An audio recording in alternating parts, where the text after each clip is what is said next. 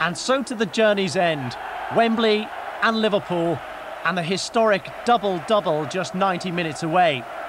Yet another final, yet another tough decision. It was Eric Cantona chosen to captain the side and introduce his colleagues to royalty. For Alex Ferguson, meanwhile, a chance for immortality.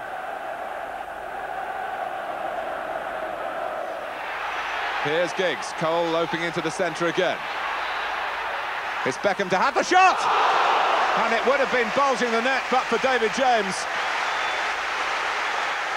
Well, truly fantastic action. Great piece of play by Giggs. Good support from Beckham. Great shot, equally good save from James.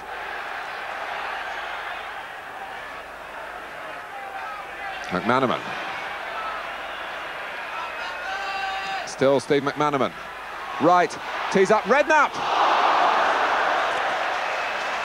Well, the expression there reflects the disappointment. You can sense an extra buzz already at the start of the second half, with the teams attacking the goals behind which their respective sets of supporters amassed. Beckham. Cantona just pulling away, trying to get in behind McAteer. Cantona! Great stop by James, in goes Cole, corner.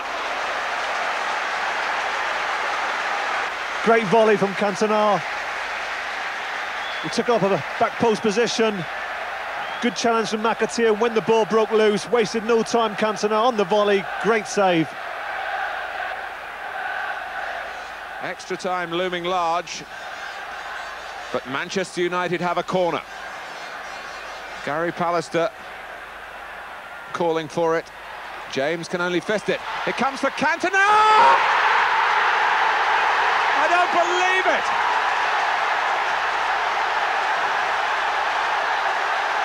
You just couldn't write this script.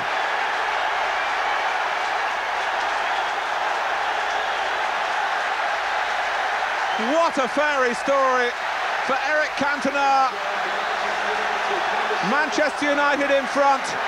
4 minutes to go, and Cantona has claimed the crucial goal. Well, he takes it in superb style from outside the box, but it has to go down as a goalkeeping error.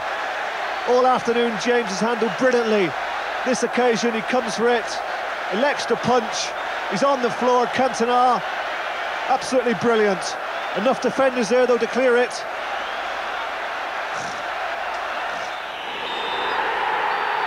History has been made by Manchester United. The FA Cup and the League Championship side by side for a second time. No club has done the double-double before. And Eric Cantona is the king recrowned. Is this the best moment of your Manchester United career? It was important. After I've done the double 2 years ago. Again this season, it's a great moment. Now we can go on holiday and have a nice holiday. And what a contrast for you from 12 months ago. Yeah, that's life, up and down. But Eric Cantona has won his battle with his volatile nature.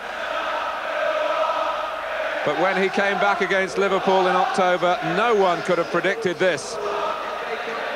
The footballer of the year, the catalyst behind the championship success, and now the FA Cup.